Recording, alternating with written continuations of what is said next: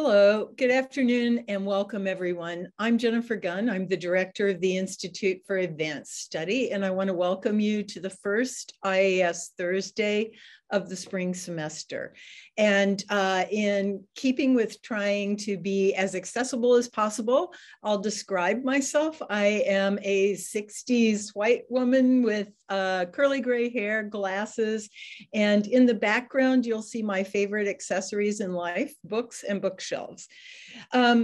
Thank you guys for joining us today. The IAS Thursdays series is designed to bring ideas, conversation, and viewpoints from a wide range of scholars to the heart of the university, and in turn is designed for scholars from all walks of life. I do want to acknowledge as we begin today that wherever you are joining us from, we are all located on the traditional, ancestral, and contemporary lands of Indigenous people. The University of Minnesota's Twin Cities campus resides on Dakota land, ceded in the treaties of 1837 and 1851. The Institute for Advanced Study acknowledges that this place has a complex and layered history, and this land acknowledgement is one of the ways in which we work to educate the campus and community about this land and our relationships with it and with each other. The IAS is committed to ongoing efforts to recognize, support, and advocate for American Indian nations and peoples. Before we get started, I have a few announcements. We have several funding opportunities and programmatic opportunities available right now. The Institute for Advanced Study is coordinating the internal review and selection process for the John E. Sawyer seminar proposal funded by the Andrew W. Mellon Foundation. And the Sawyer seminars convene intensive interdisciplinary study primarily, but not exclusively, in the arts, humanities, and interpretive social sciences. Proposals are due by noon Tuesday, March 1st. Also, the MnDrive Human in the Data Summer Graduate Fellowships will fund summer research and a workshop for graduate students, primarily in the arts, humanities, and humanistic social sciences, who are addressing data and one of the 5 MnDrive thematic areas. 8 fellows will be selected and receive a stipend of $7,000 for the summer. Applications, as you can see, are due Monday, March 7th. And this is a good lead-in into next week's IAS Thursday, which is, in fact, will feature Jim Wilgenbush from Research Computing, the source of the funding for the MnDrive Human in the Data initiative, and summer fellows from last year presenting on their work. And at 5 p.m. after the close of the regular IAS Thursday, we'll have a 30-minute information session for people interested in applying.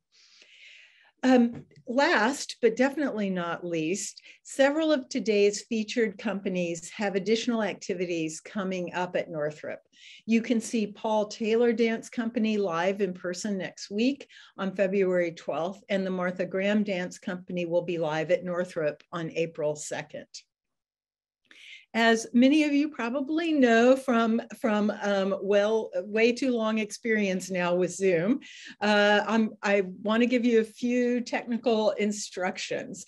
We've enabled the Zoom auto captions today, and to enable that, click on the live transcript button on the bottom bar of your computer, or if you're on a phone, it's usually in the top right-hand menu. Then select Show Subtitles or View Full Transcript. We'll have time for audience questions at the end of the event this afternoon. If you have questions for our speakers at any time during the event, please enter them in Zoom's Q&A feature, and you'll see the Q&A little double balloons down on that bottom bar, Zoom bar on your computer. And I want to make a distinction. The chat is enabled. You can talk to each other through the chat. But if you have a question for the presenters, please put it in the Q&A box. And if you accidentally put it in the chat, we'll prompt you to go put it in the Q&A box. Okay. And if you do want a message to go to anybody, be sure that in chat, be sure that your message is going to all panelists and attendees when you send it.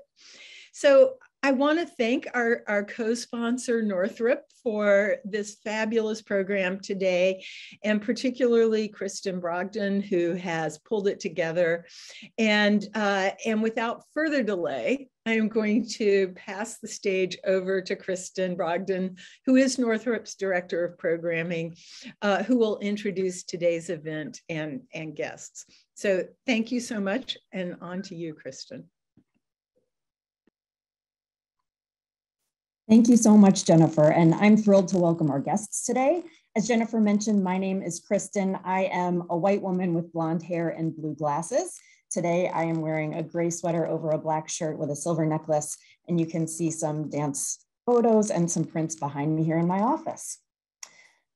I wanted to give a little bit of context for today's panel. All of the companies represented on the panel have received commissions from Northrop to create new work. And all of them are companies that are named for their founders, who have an important place in 20th century dance history. This is part of what we need when we talk about legacy companies, which is something that you'll probably hear a lot today.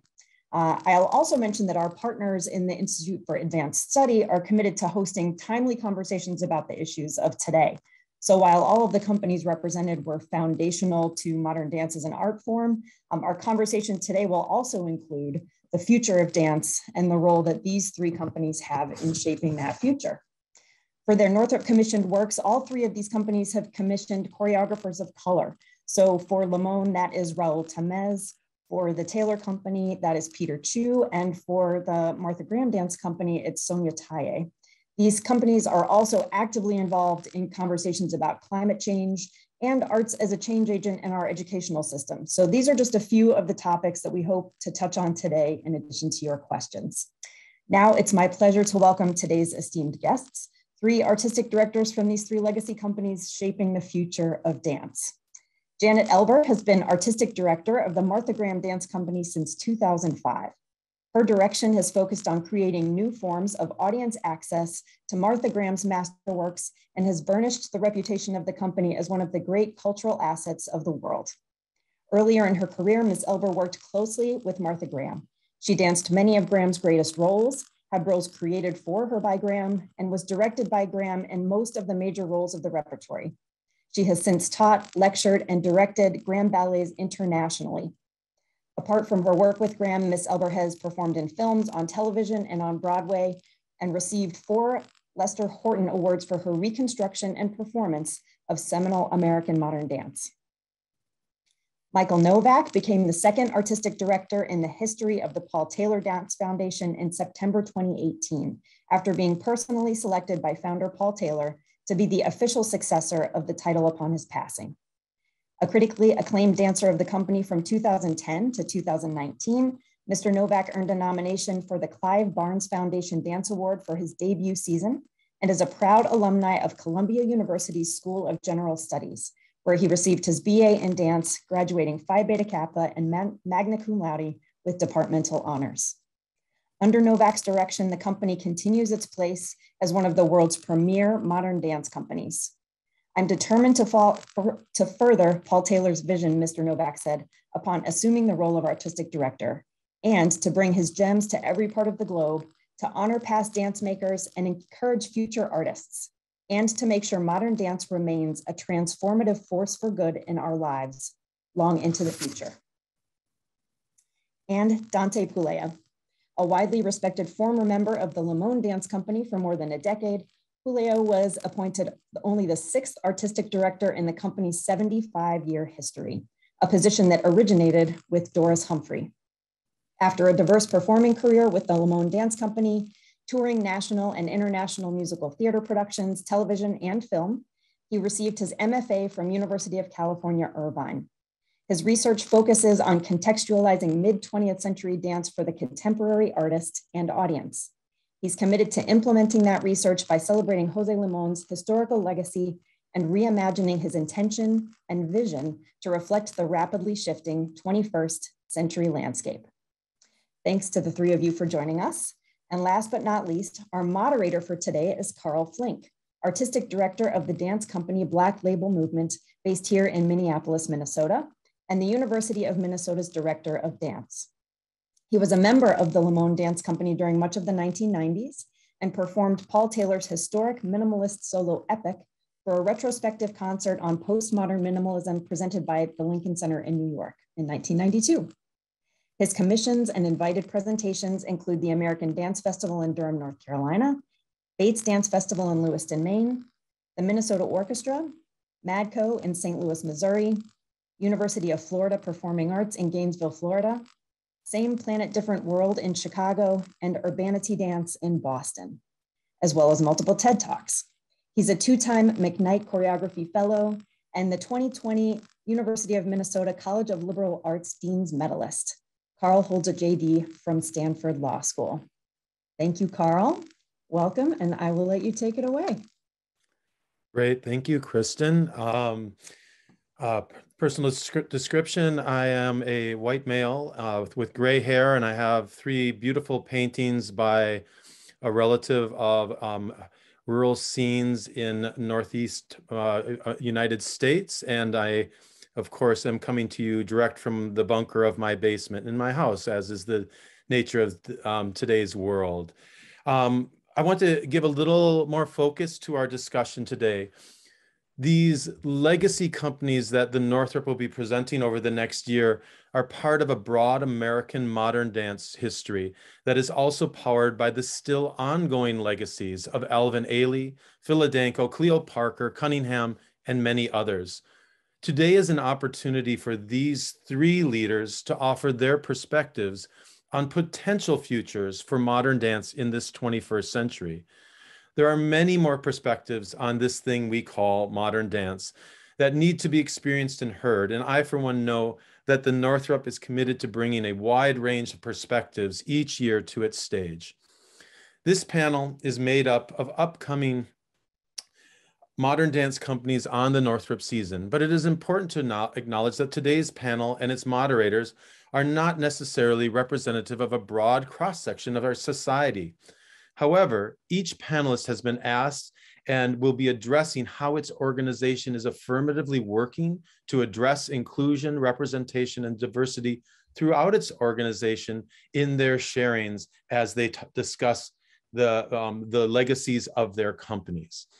And so with setting that platform, I would like to invite Dante from Limón to join us with his on video and say hello, Dante. And will you, as we're starting with you today, because the Limón company actually had this transition from its founder before all of the other companies today in the 70s. And we thought it'd be a good place to start with you to give us that context of how your understanding of that and how you've also experienced the transition as the sixth artistic director of the company. Take it away. Yeah. Hi, everyone. Kristen and everyone at Northrop, thanks again for having me. My name is Dante Puleio, Artistic Director of the Limón Dance Company. I am coming to you from Manhattan today, ancestral lands of the Lenape tribe. I am a white male, mid-40s. I'm wearing a dark blue sweater. I've got some cool vintage posters of José Limón behind me. I'm clean shaven, head and face. And that's all about me. Let's see, so José Limón created this company. He founded it in 1946, and he asked Doris Humphrey, his mentor, to be the artistic director. After he passed, the leadership went to Daniel Lewis, who was a former company member at the time. And he was the interim director for a year until Ruth Currier took over for 5 years. And then from Ruth, it passed down to Carla Maxwell, who was the artistic director for 38 years. When Carla Maxwell stepped down, it went to Colin Connor. And then after several years with Colin, it came to me. I was a dancer in the company, and after I retired, I went to University of California, Irvine. And that was where I really started to research the relevance of this work and the power of this work. And I was looking at these stories and saying, do they need to be told? Is this still interesting? How can it be more interesting? How can we engage with the current audience? So a lot of my research revolved around that. I actually interviewed Janet at one point. So it's kind of fun to be here on a panel with her today. So that research ended up culminating into a conversation with the board of directors of Limón. And when Colin Connor was stepping down, they looked at my research and they spoke with me. And then that turned into a long interview process, which ended up me becoming the artistic director. I got the phone call for this position in March of 2020, about a week into the first quarantine. So it was quite an interesting moment to take the reins of a performing arts organization when there were no performances happening anymore. And it really gave us an opportunity to look at who we are, what we're doing, and why we're doing it. It gave us a time to kind of press that pause button that I hopefully took advantage of in that time. And that also shifted my focus into what I wanted to do with the company. You know, there was the momentum of jumping in and keeping those programs running and going to the next theater and doing the next show. And then I got to pull back with this time. And I was like, okay, well, if we're examining who we are, what we do, and why we do it, I should also be examining who Jose was, what he did, why he made the works he made. And that has culminated into my mission for this work, my mission for this company, and how I see us moving forward is by looking at that, looking at who he was, what he did, why he did it, and then revealing that through his works, how we talk about the works, how we reimagine the works, the commissioned choreographies we bring in. And that has started to open up all these doors in terms of the creativity and where this company can go in the future. And I think I'll hand it back to you, Carl. Great, Dante. Before I pass over to Janet, can you talk just a little bit more about kind of the unique nature of the Limón company, in that its initial artistic director was Doris Humphrey rather than Jose Limón himself, and how that kind of, I think in some ways may have contributed to how these transitions have been easier, or in some ways easier to facilitate in the company. Yeah, you know, in the research that I've done and the conversations I've had with the company members at the time, there was this need for Jose to be able to do what he wanted to do, was create this work. But he knew that he needed an editor. He knew that he needed an eye. He knew that he needed someone who knew how to run an organization and a business so that his work could survive the creative process and could go on to live. And I think having that outside eye, having a director that wasn't the choreographer, offered him that opportunity to be able to let the foundation or the organization itself flourish while he was able to focus on the art. Thank you for talking a little bit about that, Dante. Janet, why don't we bring you on to talk a little more about the Graham Company? Welcome. Thank you, Carl, and Northrop and the Institute for Advanced Studies. I'm delighted to be here, and even more excited to be with you in person in April, of course, with our entire company. So a little bit about our company. We are the oldest dance company in the United States. Martha Graham began the company in 1926. We're in our 96th season. We are the first integrated company in America. We have many firsts that span Martha's long creative career before her death in 1991. I came in as artistic director in 2005, I should say, at the same time as our wonderful executive director, LaRue Allen, who has been a total partner, exemplary partner with me during this transition. Of course, we arrived about almost 15 years after Martha's death. But at the time, the company was so busy with survival, with questions of intellectual property and ownership, court cases about trademark and copyright, that they didn't really have time to ask the question, who are we going to be without Martha Graham? And does anybody care? When I took over, I spoke with a well-known dance philanthropist who said to me, oh, Janet, you know, maybe everything has its own time, and maybe it's time to let Martha go. Maybe there's an expiration date on 20th century dance. And it was sort of the leading thought of our field, I realized, that was a field at that time about 100 years old that was based on the new, of each generation rejecting what had gone before them and revolutionizing and discovering something new. And audiences and funders were presenters as well. The field itself was really focused on what was new and not understanding the value of our own history and the legacies. I was fortunate enough to be involved with several studies at the time, audience participation studies in the arts conducted by RAND and the Knight Foundation. And they were in-depth looks at what audiences wanted. And in a nutshell, they discovered that audiences wanted a deeper, richer experience in a shorter amount of time. People wanted to be more engaged. It's the information age. They wanted to be able to Google if they didn't understand something. You know, they wanted context, not just to sit quietly in the dark theater. And we realized at Graham that we needed to do a 180. We needed to go from being goddess-centric with Martha Graham creating something new every year and audiences would come to just see what Martha had done. We needed to go from that to being audience-centric and to begin to experiment with giving our audiences as many points of access as possible. In the beginning, the first, simplest, most inexpensive thing we did was we began doing spoken introductions to all of our programs.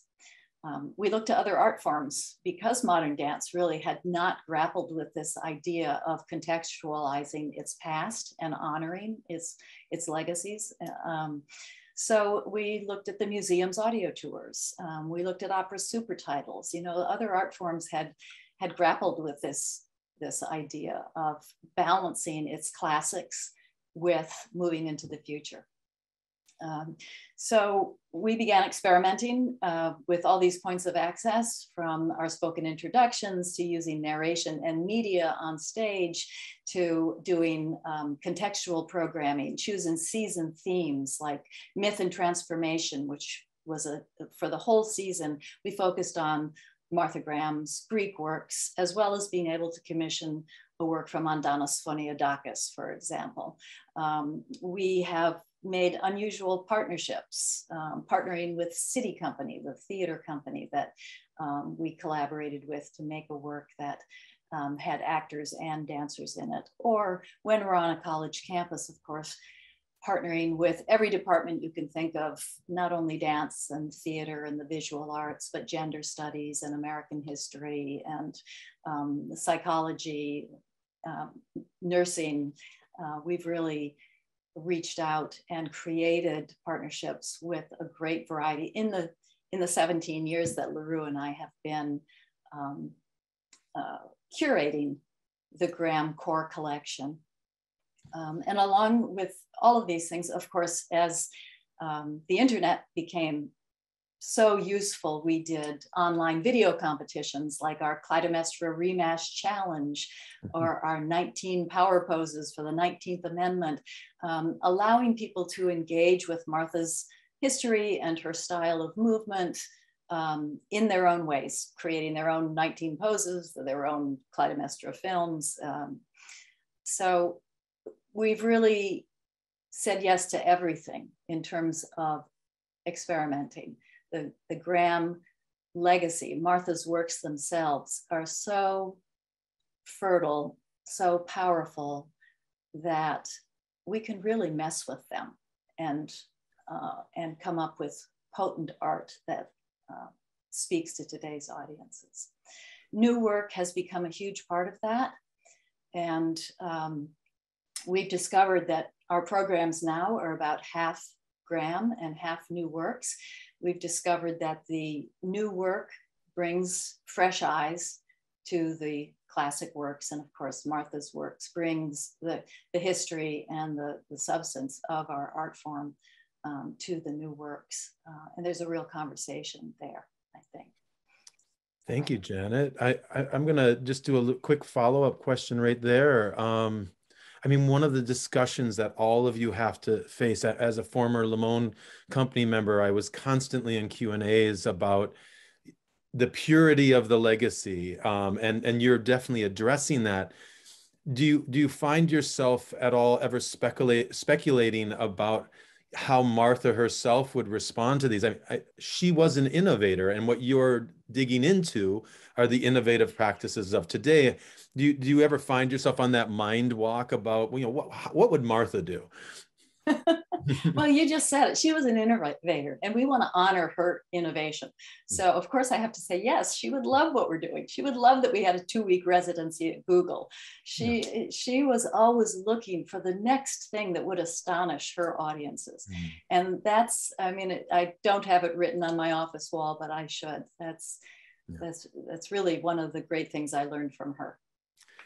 I love that phrase, astonish our audiences. I think we could all use a lot of that these days.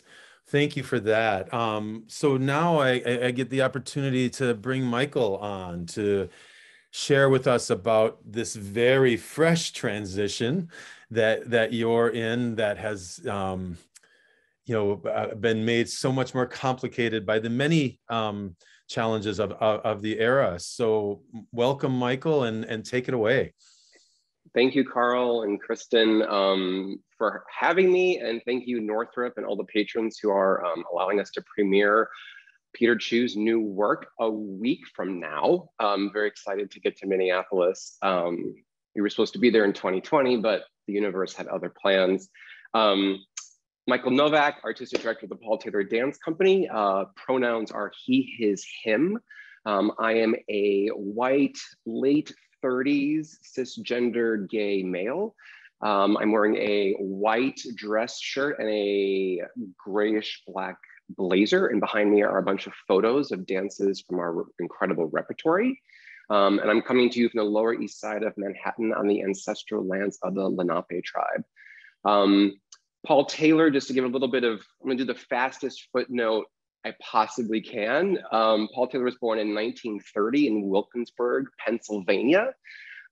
He actually was a painter, and he went to Syracuse University for painting. And he was also on scholarship there as a competitive swimmer. At Syracuse, he was in the university library, and he stumbled upon a book on dance. And as the story goes, that's what he decided, that's what he was ordained to do. So he left Syracuse, went to Juilliard, auditioned, got into Juilliard, had a teacher at Juilliard named Martha Graham, who he studied under, who ended up taking him into her company. Paul Taylor was incredibly tall, incredibly fluid. If you think of Michael Phelps in terms of wingspan, in terms of size, that was Paul, but he was incredibly fast and incredibly strong and fluid. And it was a body type in dance that was unconventional. And with that, a lot of choreographers, including Martha Graham, Merce Cunningham, Paul Taylor was a founding company member of the Merce Cunningham Dance Company, and George Balanchine, all kind of latched on to Mr. Taylor. In 1954, while he was still dancing with Graham, he actually opened his dance company right a couple blocks from where I am right now. And from 1954 to 2018, he created 147 dances that cover an incredible emotional range. Several of them have been hailed as masterpieces. He was known as the master of light and dark, in the sense that he could bring you one dance that was knee slapping, guffawing, funny, and then 30 minutes later, he could terrify you. And that emotional range was married with an incredibly fluid style that had influences of Graham, influences of Cunningham, a little bit of Anthony Tudor in there, but overall a very painterly eye in terms of how to design work for the proscenium stage. I joined the Taylor School in 2007 through a recommendation from a Paul Taylor alumna named Mary Cochran, who some of you may know if you're a Taylor fan. I was at the school to 2010, where I joined the company, danced with the company until 2018. And after our Lincoln Center season in 2018, Paul Taylor invited me over to his apartment. And he told me that he had been giving this topic a lot of thought, and he decided that I was going to be the one to take over once he was gone. It was not an ask, it was a directive. And I remember whatever facial expression I had at that time, Paul said, "Yeah, you heard me right." And that's what Mr. Taylor wanted. And ironically, I went to Columbia University. I have a huge passion for arts administration and for balancing both the creative and the intellectual sides of my brain. And I've always been fascinated about curating aesthetic experience for audiences, not just what you see on stage, but the entire evening of theater. I believe that theater is a very transformative and powerful, not just an art form, but I think there's something actually very sacred about it. So how do we amplify that potential? Who are we bringing into the conversations to do so, which we can talk about later on. This is in a way what I wanted to be doing. And I never thought that Paul Taylor would either intuit that or certainly give me this position. But I said yes, of course. And July 1, 2018 was when I started, and he died August 29th of 2018. I finished my season performing as a dancer because Mr. Taylor asked me to get out in the house and start seeing his work from the outside, as well as still be on stage. So I tried to balance both for a while, but in his passing, a lot of things change in a cultural system when the founder moves on. And then we had the global pandemic. So it's been learn fast, listen, engage communities across generations. And really, it's funny that both Janet and Dante are talking about this. I hope we can kind of maybe dig a little bit deeper, but like, why Taylor? Why now? Why do we matter? And I think this pandemic has offered a moment of reflection and a moment of empowerment for all artists about the value of the art form, live performance in particular, and how crazy magical it is. And it's changed the call to action, I think, for me, had we not had the pandemic. So I can go into planning and what we're doing and all that kind of stuff later, including Northrop and touring, but that's kind of that's the abridged version. Yes, I mean, there's a depth of history. I am tempted after, the wonderful description of Paul's swimming and the fluidity of that massive body to ask you to give us a demonstration of Paul's back exercise, but we won't put you through that on Zoom in front of everyone. I think you can go to our YouTube page. You'll see a great tutorial by Iran Buggy who breaks it down step by step. Fantastic. Well, maybe this is the moment where I ask Dante and Janet both to come back on so we can see all three of your faces. Let's sit in that question of a question that I think I know with Limón, and I'm sure has been the case with Graham, this constant question of why, justify yourselves, things of that nature. But that question, maybe we address a little bit, but I really love the way you set it up, Michael, which was, why now? What is it about these traditions and how they connect to current artists that makes them important engines for change and inspiration during this, still early part of the 21st century? And maybe we'll start, Michael, since you kind of cracked open the question, and then pass back through Janet and to Dante. Definitely. I think one of the things that our company is known for is expression through a group of people being together. And that's love and loss and darkness and hope. And really embodying your individual space for that within the context of the work.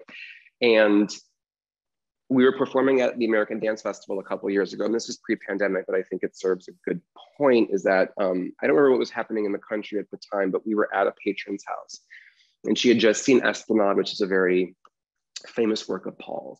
And she said to us, the dancers, you're living in the same world that I am, but you went out on stage and you reminded me what love and joy is. And you made me reflect that I hadn't actually felt that with everything going on. And she got emotional, we got emotional. And it was this moment of like, for us, getting audiences to feel, and it's okay. It's okay to be inspired. It's okay to be scared. It's okay to question, but that our art opens the space for feeling, which hopefully creates more conversations. And what's interesting in our repertory right now, I'm finding as you go from the 50s to the late 2000s, the work from the 60s, that like post-Graham, where Paul Taylor's like wrestling with Graham and his body, and there's what was happening culturally in the 60s and the works that were made, our students are really digging deep into that work. There's something about the grit, where it's coming from, what it was inspired by. So I'm using the past as a lens to help open up doors for both the company and our students, and how to help them access feelings and creativity. So the repertoire is a tool, I think, to facilitate more conversations. Thank you, Michael. That seems like a good baton moment to pass over to Janet.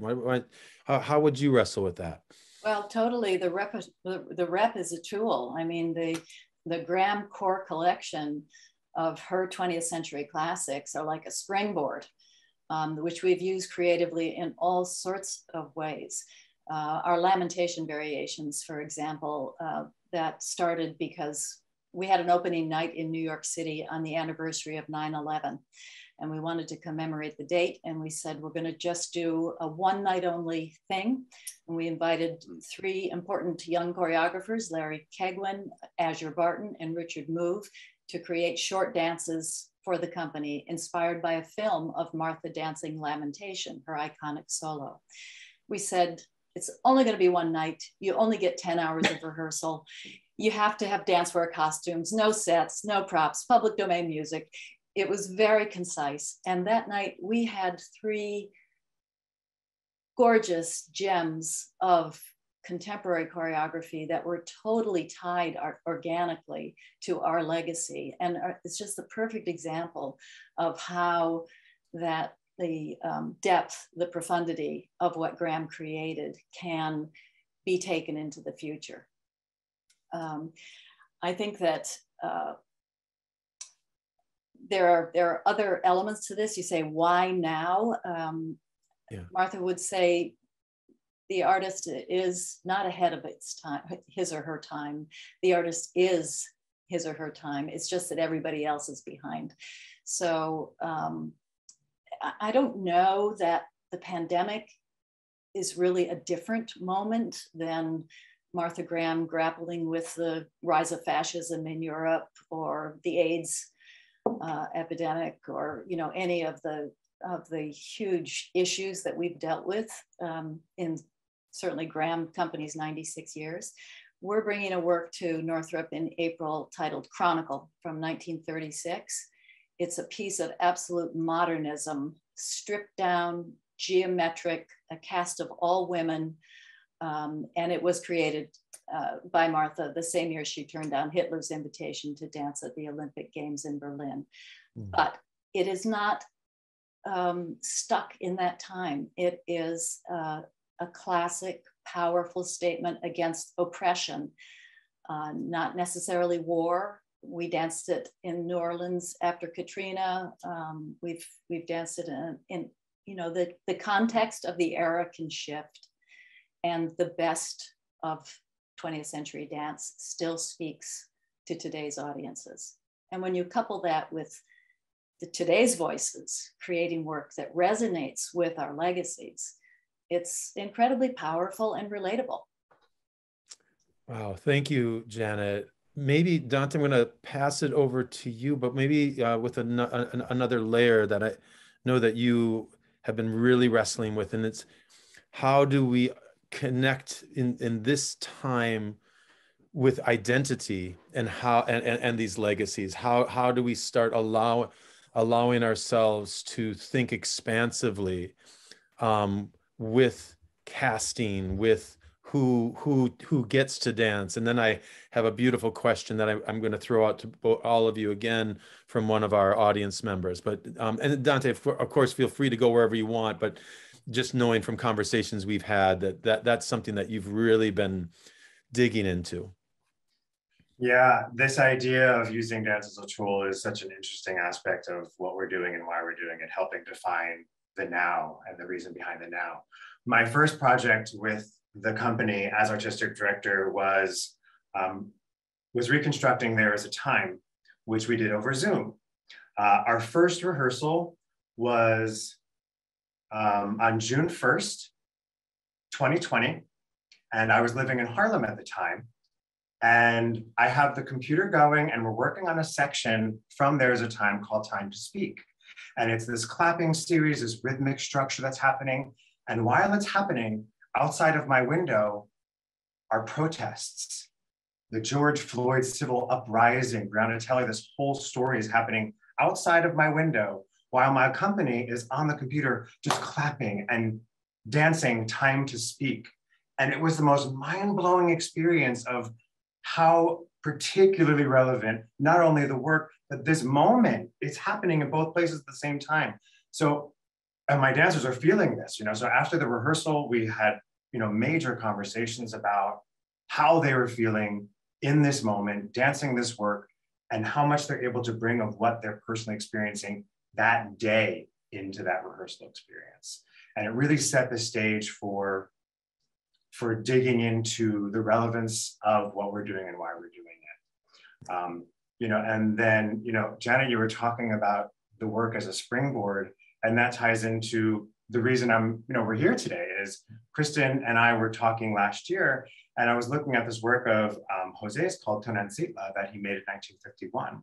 And it celebrates the Mexican Baroque era through this chapel in Mexico called Tonancitla. And in the chapel, you see generations. You see like a brown baby Jesus, and then all of a sudden you see a baby Jesus with like lighter brown hair, and then all of a sudden there's a baby Jesus with blonde hair and blue eyes, and you can see this arc from what this small Indian chapel was 300 years ago and what it is today. And José made this beautiful work celebrating the Baroque era and this art, and our commission with Raúl Tamez was looking at the other side of what that is. So now we're examining that work in a new way. And I think that is like that's the springboard that Janet was talking about. And I think that really sets the stage for how we can impact audiences today, what we're talking about, how we engage them and bring them in. And you mentioned identity. That's a big question. How do I cast? I have a range of pronouns in our company from he, she, and they. And José Limón he was working in the binary. So many of the roles are male and female roles.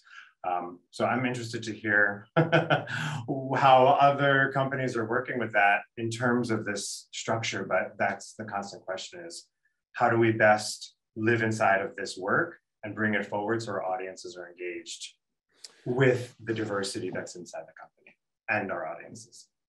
Beautiful. Thank you, Dante. I'm going to go offer a question from our audience that I think goes into another layer of the current dialogues and in dance.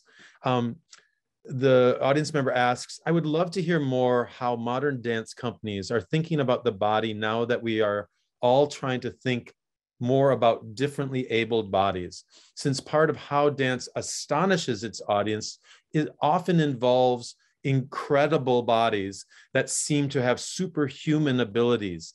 And this is something that this audience member has been mulling at. how do we, I mean, because quite frankly, some of these founders really talked about dancers as the chosen ones and had these really strong languages of superhuman-esque capabilities. And what does that even mean? And how do we complicate this notion of the dancing body in these legacies? And I'll just, Michael, Janet, or Dante, please just jump in, if you feel like you'd like to take hold of that first. I'll start. It's really difficult. It's really difficult. As Dante says, Jose was working in the binary, so was Martha.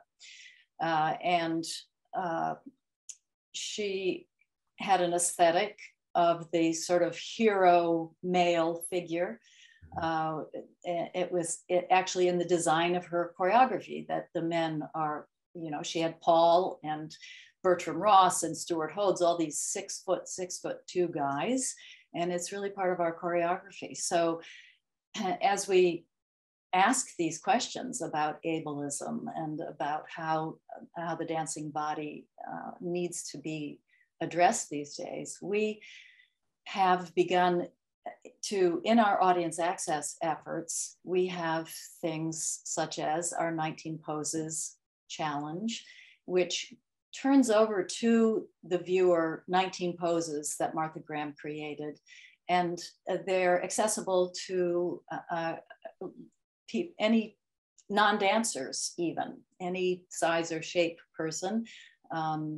They are mostly arm gestures, so you would need the use of your arms, but they're given to you to perform, we've had embroidery created out of them, we've had artworks created out of them, we've had a competition for people to use them in everyday tasks and send them photos. So it's a lighthearted exercise, and yet we feel like it's one way that we can begin to open the door. Great, thank you, Janet. Michael, Dante. I mean, I think it's a very important conversation to be having right now as someone who has inherited pre-existing work and connotations of beauty, ability, and excellence, and what those are and how we define those moving forward. I will say within the Paul Taylor canon, there are roles that are in a binary universe, and there are ones that are not. And I'm grateful that Paul often, actually, more than people might know unless you got your casting sheet, that Paul was at many times looking beyond gender and looking for a certain type of presence or a certain type of look that came from a person's energy. I understudied women in the company for roles, never got to perform them, but it was common that if he was looking for a certain power or refinement or elegant, that it was beyond gender, that it was that's what that piece, that energy was needed at that time. And he also built his company with a wide range of sizes and heights. We have small dancers and tall dancers. The Taylor look was one of power, but uniformity and expression, not in like size or type. And the repertoire is built on that. So it's actually, I feel like I have flexibility to ask the question of like, what are we doing now? Who is the best artist for the role? And then have conversations about casting accordingly. But then you have the reality of partnering, and you have some lifts that are just, the choreography requires a dead press of a human being over your head in 1 second. That's required of the work. So how do we use the repertoire at the right time to make sure that the artists can succeed and they can shine as well? I think we all ought to weigh in about our schools here also, because we're talking about a very particular professional aesthetic here for our companies. But for the Martha Graham School, it's a wide range. We're interested in the process and the experience for the students who come to our schools. They're not all necessarily planning to be a Martha Graham dancer in the Martha Graham Company. They have a wide range of goals. And so there are a wide range of body types, and we embrace that and certainly think it's part of our goals as a school to provide for that. Yeah, I think education is the key aspect of what we're talking about, especially with differently abled bodies. The José Limón technique, based on the Humphrey work, is really about fall and recovery. So whether we're talking about the theme of the work, the hope, the striving for something, falling and then recovering, that can show up in many different body types. And no matter where you are in your physicality, just that idea of what falls and then what recovers, and then letting that pure intention resonate in any way you are able to use your body. So I think that that's another portion of how we can be effective with our legacy, with this work, with these stories, with differently abled bodies. And I think it's creating safe spaces in which that can happen, and that students come to our schools knowing that this is a place where you can express yourself where you are, and that space is held for you. I think it's essential always, but right now and going forward, certainly. Yeah, and I think it is one of the truly open questions of the day in across the dance world, because it has been something that has been invisibilized at times during the history because of this celebration of a certain type of virtuosity. And I really appreciate your responses to that. I have I think a really nice question from one of the audience members, kind of asking each of you to just expressing how the wonderful balancing act you all are having in being dance artists, performers who have made this transition into artistic direction and leadership. They wanted to hear about what training and skills have you developed and sought out in order to take on these heavy arts administration duties as well. So maybe Dante, you could start there. Maybe CrossFit training for yourself. I don't know. So what arts admin yoga have you been doing? That's a great question, and I talk about it a lot because as a leader, there are so many things I was unprepared for, in terms of the level of imposter syndrome, the worthiness of having this position. And how that ends up showing up when I'm in the front of the room, that want to invisibilize yourself. You're like, well, you can't do that. This is not that moment. So I think for me, it was a lot of watching, listening, and like not being afraid to speak the truth in that moment.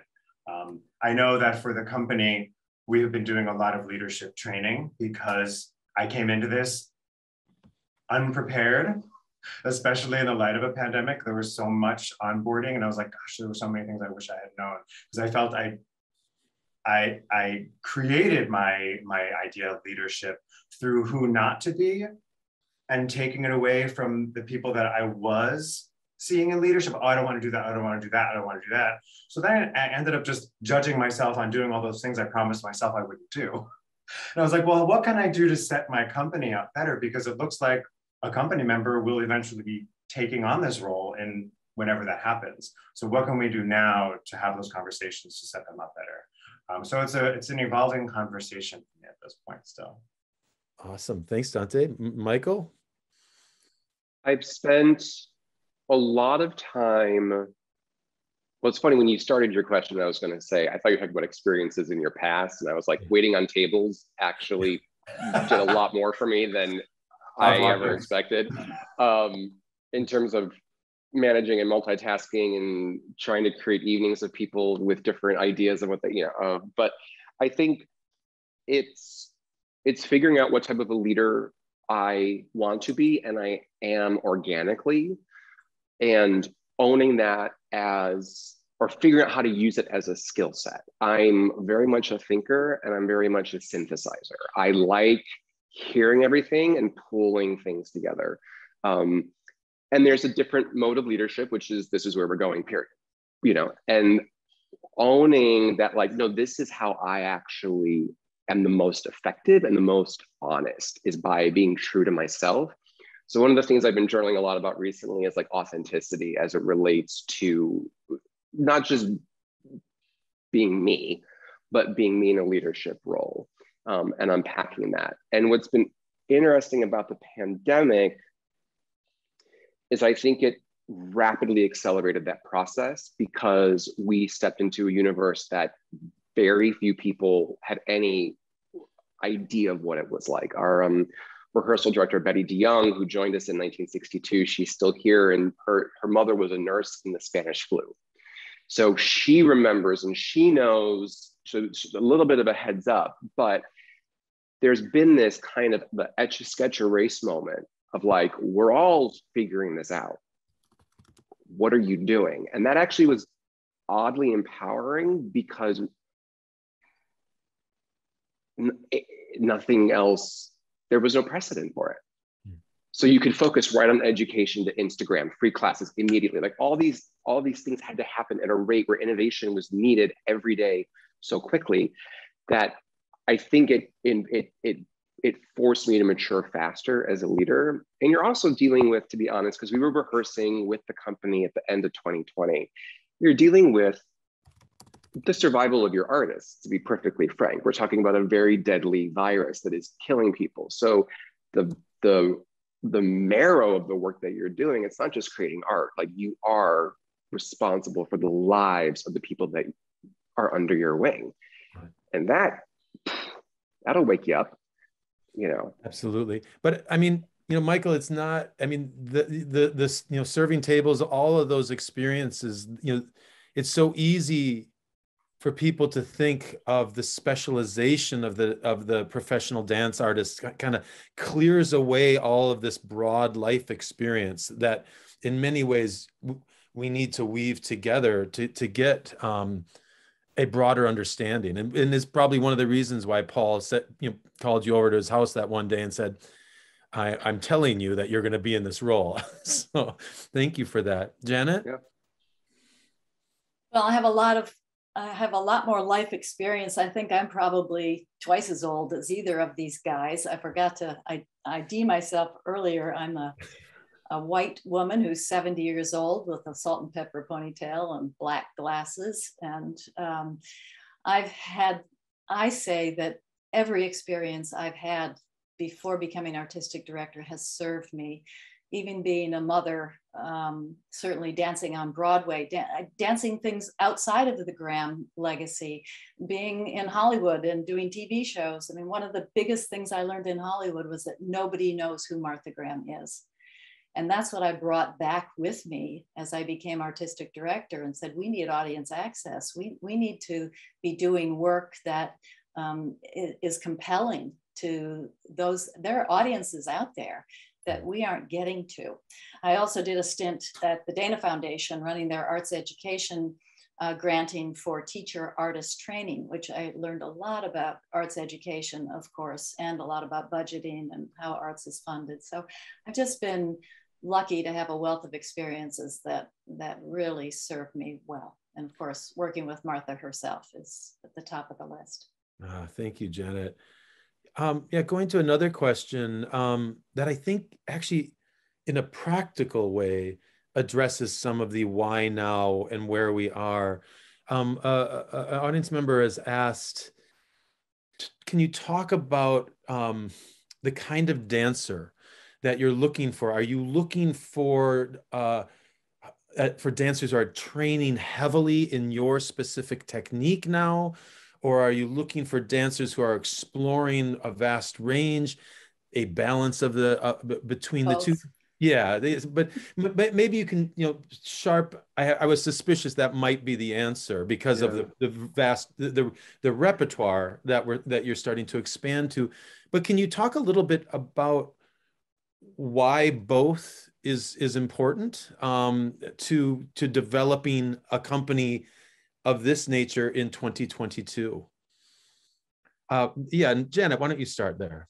Yeah, I mean, since we started commissioning new work over 10 years ago now, Our dancers were solely Martha Graham dancers, but they have had to expand and do wildly different styles, from Sidi Larbi Sherkawi to Marie Chouinard to, we just finished a new work by Hofesh Schechter.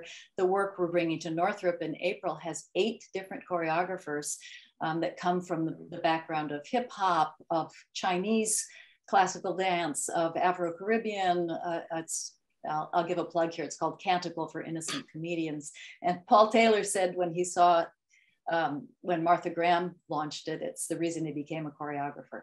Sorry, that's a sidetrack. It's a lost work by Martha Graham that we are reimagining with 8 different choreographers. So our dancers, now when we audition dancers, we expect them to be quite expert in the Graham technique, but also to be able to just jump into a whole variety of contemporary styles. Great, Dante. Yeah, I'm looking for, I have a cute little anecdote where I had my first audition in October, and I'm sitting next to Risa Steinberg, and she says to me, well, what are you looking for? And I was like, I don't know. I know it when I'll see it. You know, it was just, I needed the artist in the room to speak to me. I need to see artists that I think will speak to my audience.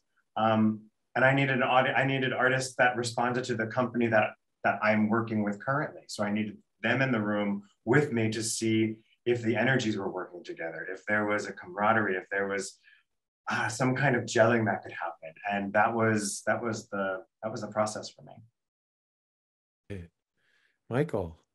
I would say one of the things that Paul Taylor did at the beginning of his auditions until the very, very end, and it's something that I continued at every audition we've had. The dancer walks by themselves from one side of the studio to the other to a drum beat, and that's it. And back in the day, from the walk, Paul would cut. Yep. Because if you can't walk, and when I say walk, I mean if you're forcing something that's false, it reads so fast and so clear. And it's a terrifying walk, by the way, because you can't hide behind anything. And I still do it. And it still is one of the most revealing things about people. And I am looking for dancers who know the Taylor style, and I'm looking for dancers who, you know, can kind of go back and forth with contemporary choreographers and Paul's work. But more than that, I'm looking for how people treat other dancers in the room. I look for little tells when someone messes up in a combination. Do they laugh? Do they commit to the wrong way? Do they get frustrated and walk off? You're looking for a personality that is gonna be with you on the road at 10,000 feet, you know, with jet lag, understudies going in. And if their response is like, yeah, let's do it, I'll teach you how to do a scoop and a V. But that changing someone's constitution is very hard, and I don't have time for that. So when I'm looking for that, and it's hard, it's like Dante was like energy, it's a weird thing to see it, but you're like, bingo, it's done. Yeah. Yep, that's it. And I don't know how to describe it. It's just, it's kind of an uncanny moment that you're like, and I'll do company class too. I'll do a reduced, group down, and I look at how they move with the company, and like, you look for chemistry. You look for which 2 people all of a sudden you're like, I just cast 5 pieces of rep with those 2. Like, all great dancers, but you're looking for that little thing, And it isn't categorizable. It really is an alchemy, right? That you may see a mover that has you've never seen move that way and go, my gosh, I just have to have that in the space. So, but it is really helpful to hear about that kind of balancing act of knowledge of the form, but also just a uniqueness of movement. Kind of switching to, I think I'm going to try to combine. I'm getting a lot of questions rolling in, so I don't know if we'll get to all of them, but kind of I'm going to try to merge 2 questions. There's a question about how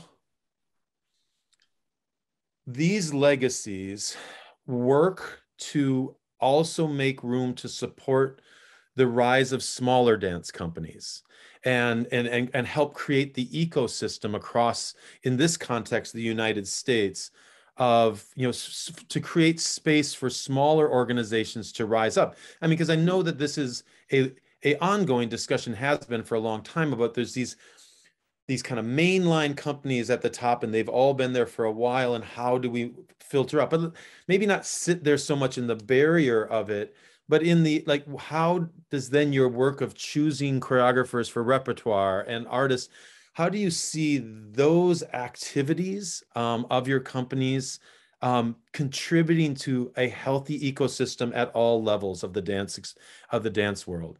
Dante, maybe start with you. Yeah, this season for the 75th anniversary, we'll be at the Joyce April 19th to May 1st. And on our first program, we're working with a choreographer. His name is Olivier Tarpaga. He's from Burkina Faso. And I heard him speak a couple of years ago, and he was talking about his early life experiences. And he was talking about growing up during a revolution. His father was a musician. And I was like, wow, bing, bing, bing. Those are the same formative experiences that José had. Wouldn't it be interesting to pair those stories? What is this artist talking about? Compare it with what José is talking about, and then see what the overlap is, see the conversation between those works. So I wanted to work with him, so we had the opportunity to do that for this season. And it also worked out to be a great opportunity now for Olivier to be brought into this broader perspective, more eyes on his work, more eyes on his name. And now he'll be performing with his company at the Joyce in 2 years. He'll be going to the Pillow in a couple of years. So there is this on-road of introduction by working with us that these other relationships have started to form. So I think that is one way we have found to start or to continue that evolution and feeding the dance field as a whole. Great. Janet, I feel like you've already been scratching at this with a number of your comments. Maybe you can go a little deeper with that. Yes, I think it's really important that us legacy companies are also looking to allow our legacies and to lift up the field and to inform the field, if you will. We recently partnered, well, I was invited to be on a panel, the 92nd Street Y, for their Future Dance Festival. And it was filled with young choreographers who were allowed to have no more than one commission before they applied to this festival. And the talent was prodigious. And I was really impressed. And we decided to turn over our Saturday matinee at the Joyce to allow 8 of these choreographers who were in the New York area to show their works. And in fact, we've commissioned Baya and Asa, who were part of that festival, to do a new work for us next season. So there's that, but there are other things. I mean, we have a vast licensing department, and we make it affordable for smaller companies, for universities to license the Graham works. We allow them to use the Lamentation variation format. We invite people to create their own works based on our legacy. So there are a number of different projects. It brings me to something that I think we should be looking forward. As I said in my earlier remarks, the field of modern dance, when I came in, really hadn't recognized its past. And I feel like we have at this point. And, you know, the Taylor Company is also dancing other classic works from the 20th century. And Stephen Petronio is bringing the postmodern works in. And there's a real honoring of our past. And I think one of the things the field could do is now come together to look at that past in the context of what's happening today, in the context of DEI and the way people are looking at the monuments that are being taken down in cities, and what in the 20th century deserves our study and our speaking of airing and dealing with that as every other field is really doing. So I think that's field of modern dance's maybe next task is to join together to understand better our history. Thank you, Janet. Michael, any thoughts on that? I mean, it's a perfect segue, actually. Thank you, Janet. In 2014, on our 60th anniversary, Paul Taylor launched Paul Taylor American Modern Dance at Lincoln Center. And he was obsessed with this idea of, we were all Paul Taylor all the time until 2014, for 60 years. And then he, long before my appointment, he set this new tone about building an inclusive space at Lincoln Center that presented the art form. And it was much broader than just Paul Taylor. And it was more broad than just commissions. It was about looking at historical dance that was impactful from the 20th and 21st centuries. And we presented Passacaglia by Humphrey. We presented the fabulous Diversion of Angels by Martha. Shen Wei came in. We did a tribute to Donald McHale after his passing in 2019. And we brought in Ron K. Brown and Juilliard and Dayton Contemporary Dance Company. That we use our privilege in that space for audiences who particularly knew ballet and the opera and are starting to learn, you know, this modern dance thing, that we use our privilege in that space to get other companies in there and to start opening up their palettes in terms of what else they might be interested in seeing, because they might see not just a new work by Kyle Abraham, but they might see something by Ron K. Brown that is it historical, yes, but you could also see Ron K. Brown just going downtown, and that you're propelling the ecosystem.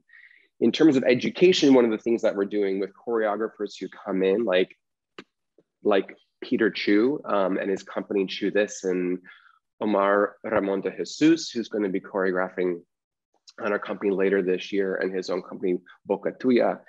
They're teaching master classes here in our school, and it's an opportunity to get students that, you know, you may not become a Taylor dancer, but you might take a class from Peter or Omar or any of our guest choreographers coming in who have companies, and you might be like, this is my calling.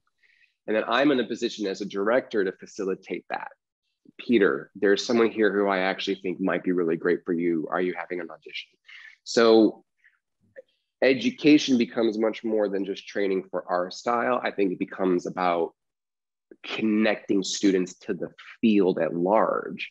Even with both of your companies, it's like, I have this amazing student, Dante, Janet, like worth looking at, you know, help them grow. So I think those types of conversations and using our platforms, whether it's education or theaters, to open it up a little bit and think more inclusively about everything. Wonderful. Taking a big right turn, or a related turn, but going to a wholly different subject, one that is absolutely as pressing as many of the issues that you've already talked about, but one that we highlighted at the beginning as something that we should touch on. And we live in an era where there is massive conversations, research, and things of that nature around climate change. You know, how, you know, if and how are your companies working to engage that topic, which quite frankly hits at every identity issue across the globe? And so, yeah, that's one. I'm going to leave it wide open because I have a feeling there's multiple different answers that might be happening within your companies. And Michael, I'll maybe throw it over to you to start out with, because I'm just seeing you nodding your head. No, I think it's an incredible, I think it's one of the many important things that we're having to address and confront right now. I would say that my primary focus in addressing climate change is with presenters and the producers of works as it relates to touring, as it relates to programs, and, you know, advocating for what can we do and what can we do better. We are all touring companies. You know, modern dance really is rooted in the travel system. And I've experienced this even in my 9 years, you know, as a dancer in the company, is that the impact of climate change on travel is changing things. It's changing the reliability of how fast you can actually get somewhere into your show the next day. We have to build in a little bit more contingency plans depending on the season. So how do you work with presenters and producers from a like economic, almost capitalist mindset? Like, we've got to get there sooner. It's hurricane season. We don't want to risk it. What do we do? Right. And who's covering those costs? Because we are non-for-profit dance companies. I mean, we're all successful legacy companies, but those are expensive choices to be making. So how do we work collaboratively in those costs to ensure that our art does get out there and do it responsibly? Great, thank you, Michael. Janet?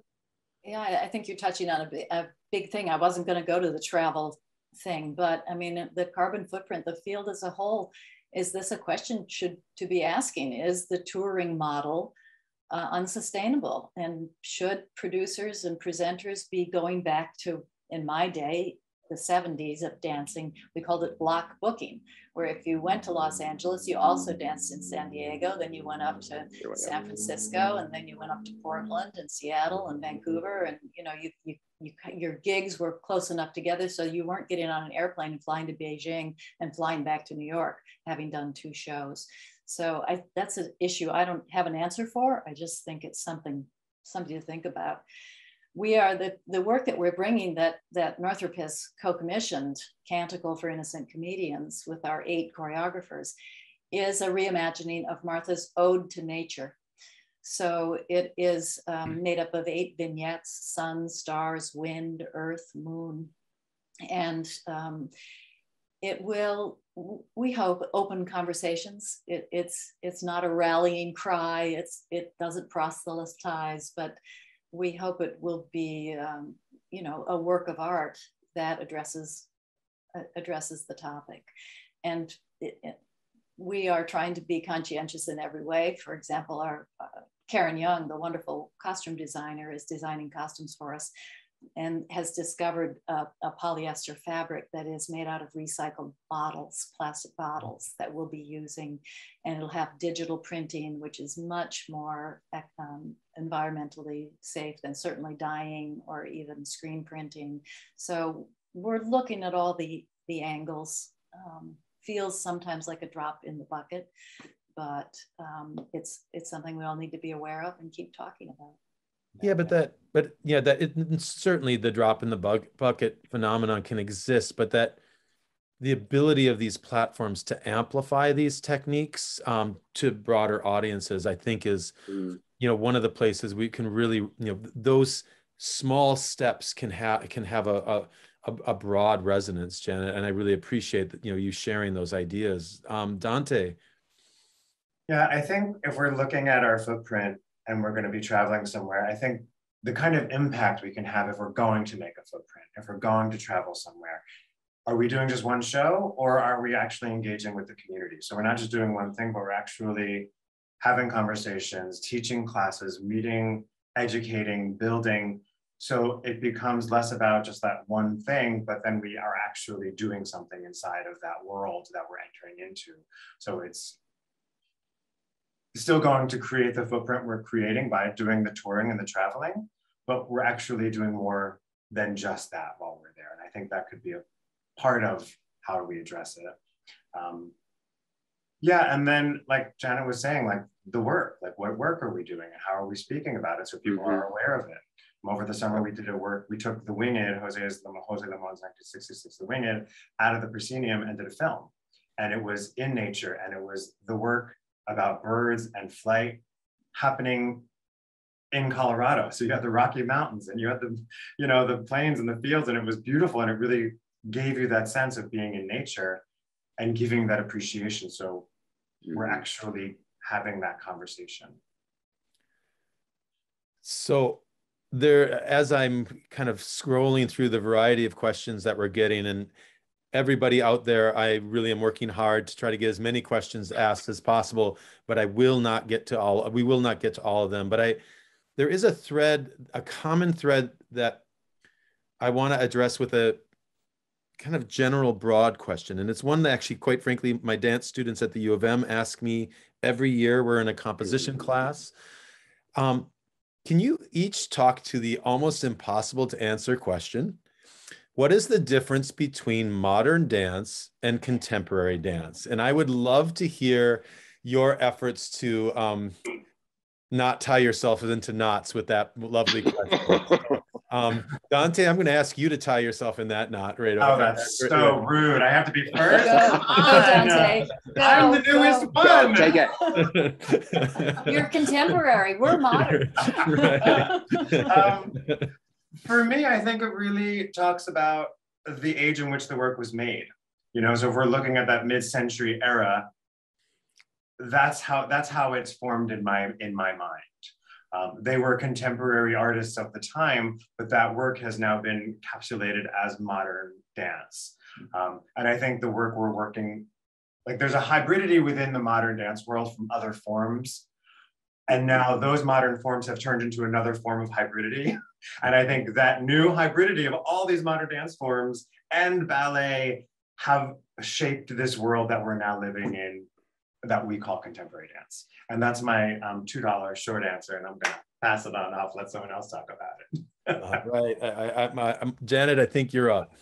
I'm as confused as anybody. I don't know. I mean, we are the Martha Graham Center of Contemporary Dance, and we're almost 100 years old. So I don't know, is contemporary dance of today? And in 3 or 4 years, that contemporary dance becomes part of modern dance? I don't know.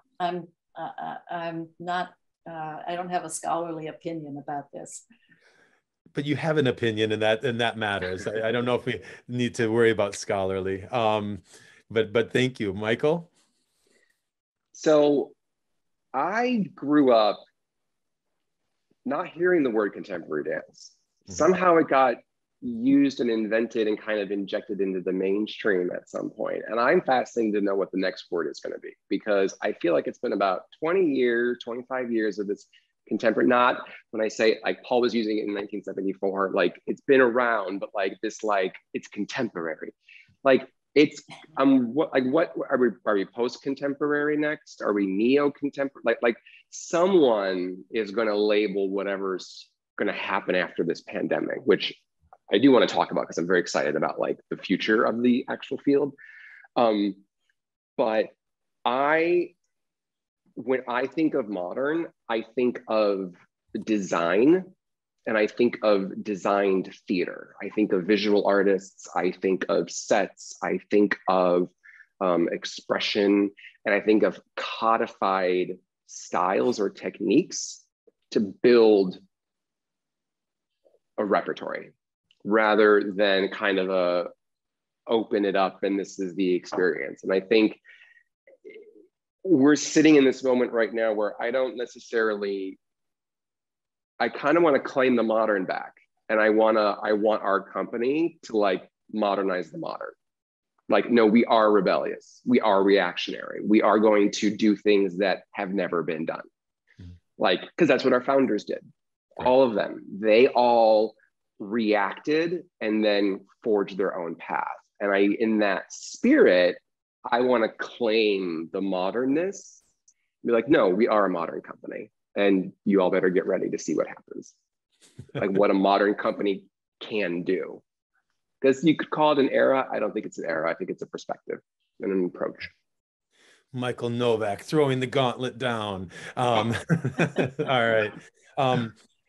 Wow, we have had a really wide-ranging discussion, you three. I can't appreciate enough how much, how you've dug in here to this range of questions. I just want to just give each of you a brief opportunity just to, share one more thought that you would want to leave our audience with about maybe the direction of your company, that where you're going, that maybe we haven't touched on. Just one small nugget as a parting goodbye to our audience. Maybe Janet, start. Yeah, I'll start.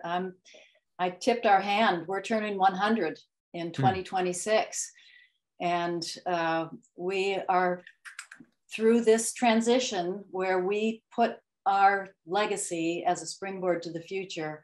We are the Martha Graham Dance Company, the first and the future, going into our 100th. And we are looking for partners to astonish I'm talking to you, Michael and Dante, and museums and musical groups and anyone who wants to create a lamentation variation.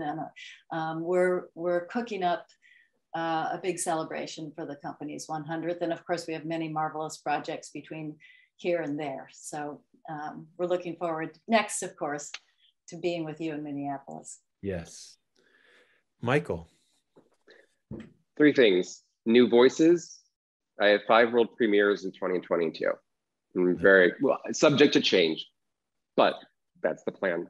And really showing the power of the Taylor dancer to extend themselves both kinetically, but also emotionally beyond what audiences might expect. And new voices are going to do that. And then New York for me. New York is our hometown, travel the world, global company, but doubling down on our New York audiences and the New York art scene, specifically in visual art, design, and how we can start creating more collaborations that cross boundaries and start really innovating. And the last thing is, I sincerely believe that we're about to enter a major renaissance in dance. I think 2 years of not seeing live performances, artists in bathrooms and closets and living rooms, choreographers creating on Zoom, I think there is going to be some extraordinary art made, also because of spaces that are now safe for more diverse voices to come in and to start really having the space and the platform to share their stories. So I think we all better buckle our seatbelts and start doing some massive fundraising, because I think it's going to be big. I really do. Agreed. All right, Dante, bring us home. All right, Limón Dance Company. Brand new branding, new revitalized energy in the company, in the direction, in leadership. Celebrating 75 years. We'll be at the Joyce, April 19th to May 1st. After that, we'll be at Jacob's Pillow. After that, we'll be at Vail Dance Festival. After that, we'll be at ADF. So you can catch us all around the country, seeing our 2 new commissions, our amazing new repertory, seeing the Limón works as you've never seen them before, seeing Limón works that he choreographed that the company has never performed. So we have a very big year coming up. So please check us out, limon.nyc, see where our performances are, reach out, find out how you can connect with us. And I look forward to meeting everyone on our first tour. Well, thank you 3. And I see that IS Director Jennifer Gunn has come on to close our event. Thank everyone in the audience for all of your questions and enthusiasm. And there's all kinds of social media access points to any 4 of us. So don't hesitate to forward those questions that didn't get answered to our organizations, and we will hopefully respond that way. Jennifer, take it over. Thank you, Janet, Dante, Michael, Carl, and Kristen. And most of all, thank you to all of you who came from so many time zones and brought your depth of experience to this conversation. And we look forward to seeing you all again next week, same time, and also on Zoom. And I just want to say this will be recorded. This has been recorded, and the video should be available through the IS website in about a week. And thank you all so much. This has, I heard the words new and innovative many, many times, and it lifted my heart, and you've set us on the right path for a new semester. So thank you so much. Great. Thank you, My Jennifer. pleasure. Thank you all. Thank you all. Hope to see you soon.